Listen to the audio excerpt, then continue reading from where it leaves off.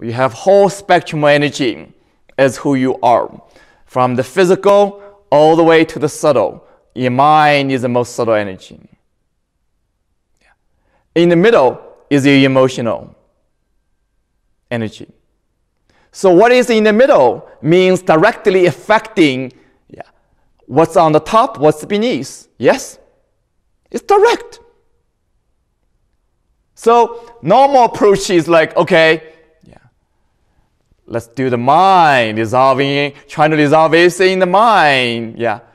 Then if the emotion not resolved, we cannot resolve it.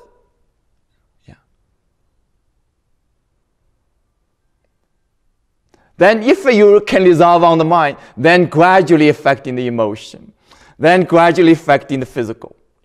It's like indirect come down, right? So if you can make a big change in the middle, suddenly everything changes.